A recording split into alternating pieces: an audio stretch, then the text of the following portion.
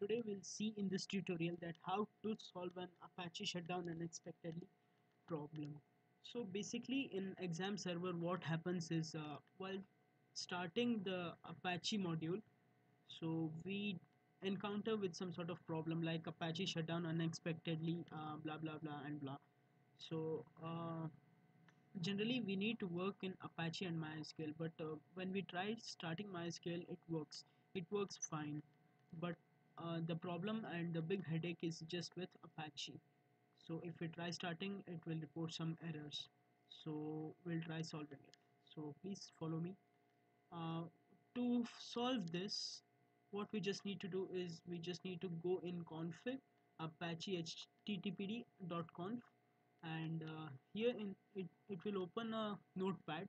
In this, what you just need to do is you just need to scroll down, and you just need to find localhost, server name localhost. Okay, here the server name localhost is 80.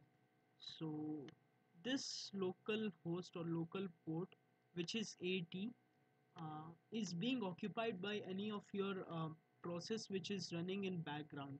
So I'll show you some of the process. So if you open your task manager, you can see like these many processes are being run in my system. So 04404, there are many processes which are being executed in background. So any of those process might have occupied. So what we'll do is we'll give a different port name. So by default it is 80, so we'll change it to 8080. And totally remember guys that there will be three no totally three times you need to copy and paste the same 8080.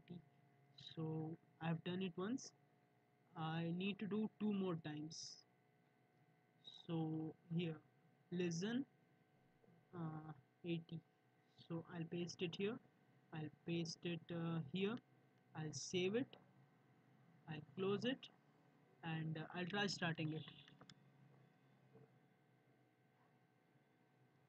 It may take a while, but it will work for sure. See guys, the port 8080 is working, it's working fine.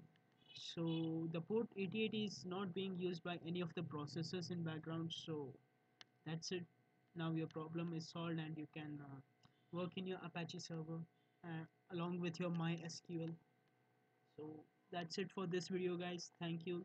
Please like, subscribe and share my video if you found it useful. Thank you.